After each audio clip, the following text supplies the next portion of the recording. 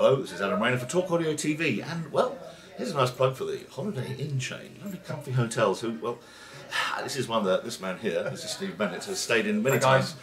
We changed plans 4 times this morning in the rain, this Monday in London, and have driven to go and find. The thing is, this is about a new jail audio woofer called the, well, in this case, the TW1. And the real issue with this is that they've all been sold. Right? They've just arrived, they've gone like grass through a goose is the expression. Meanwhile, talking about like grass through a goose, this is why we're all sitting going, because it's take one and the only one we have any time for, because Steve Sand, you're on the way from, where have you been? Oh, I've gone through, I'm trying to remember. And where are you flying to within the hour? You have to be at the airport. Where are you? Within the hour I have to be back to fly home to Miami. To Miami? Yeah. And right now the weather here is cold and wet in a way that people in Miami probably couldn't even imagine. Yeah, Chris has been bragging about how you've had no rain and it's been beautiful weather. Oh yeah, yeah. So it's really proving the point. Anyway, enough of that. This is the TW1. Tell us about the TW1. I'll wave this at the camera so folks can see it. It comes with a grill, which can be removed. Right, it does come with the grill. But that's a bit of a pain in the neck and isn't really the issue. But I'll get my corpulent corporate self out of videos shot and show you guys this wolf. Tell us a bit about this thing, sir. Well, it's part of the thin line of woofers that we've been doing since the 13 TW5 came out a number of years back. And then we came out, of course, with the TW3, so logically now the TW1 comes in as our least expensive, more shallow woofer. I know, Chris, you love the term thin woofer, and a lot of reason for his concern over that is it's been banned, right? For good reason. It implies that there's a lack of performance, and anyone that's got a chance to hear any of the other TW lines of woofers knows that that's far from the truth. Cover your faces so you can see this thing. Oh yeah, there's a moment in that video of the other product where you can actually, it's quite funny because you can see there's a spasm of annoyance across this man's face. It's funny on more than one level, but so this is still quite a chunky product. I mean, yeah, that's it's all obviously designed by us, and we're building that down in Florida, which is really exciting for us. I've been and seen that. What's interesting about it is when you look at the actual depth from whether it mounts to the back of the speaker, it doesn't look all that shallow. So people wonder, is it really a TW? Well, the truth is, if you look at the front profile where the grill protrudes, that's it. So it's incredibly shallow on the front side of it.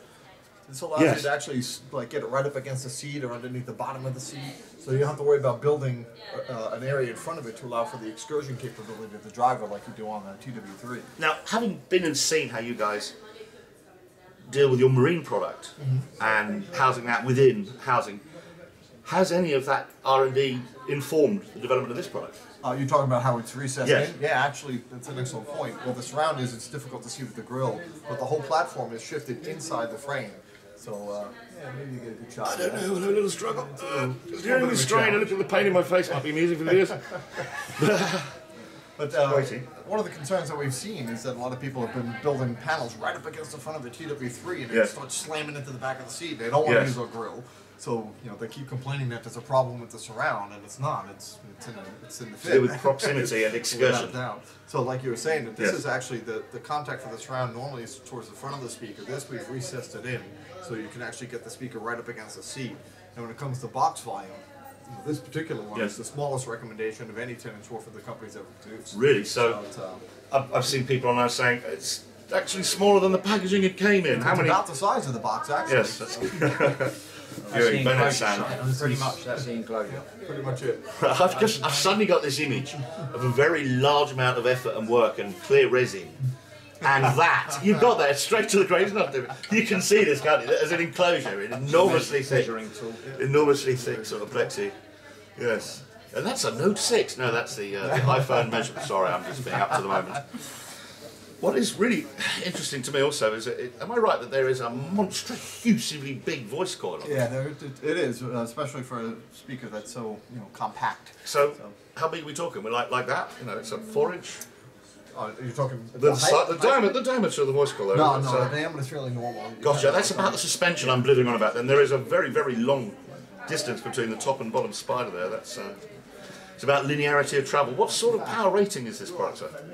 I'm so bad at that. 300. Yeah, 300 is what we call it. Yes. I usually just recommend like 200 to 300 watts on a speaker like this, so I'm glad we rated at 300 watts. Well, that is something, in any case, I do know the JL Audio power handling chart is more of a sort of a red, slightly amber, green type rating, as in, yes, if you really, it's about life of things. and knowing how woofers work, which JL absolutely know their stuff. So there it is, the patented thin line technology of the brand new JL TW1. This is the 10-inch. Is there a 12 as well? There is, and also if you want to mount them in dual configurations, one of the designs of the product here, you see this flat edge? It's called tab ear. You can get the two drivers really close together. Right up, so you don't have to again, worry if you haven't about got a lot of height, space, and you How want to many get two people in have with ground guys, a chassis going, oh, la, la, la, I'm not really doing this? But this is actually designed pretty so you much can snug get them the up. driver, what, about my thumb distance apart between your next one? Yeah, So that's fair. So it's not a lot. Yes, You know, I can Yeah, worry yeah, about from the very- integrity of the baffle than you do about the woofer. In fact, the tiny enclosure base for, boxes. for two 10s would Yeah. be two of these side by side. Really? So the actual box it comes in, Yes. please don't mount it in the box. Yes.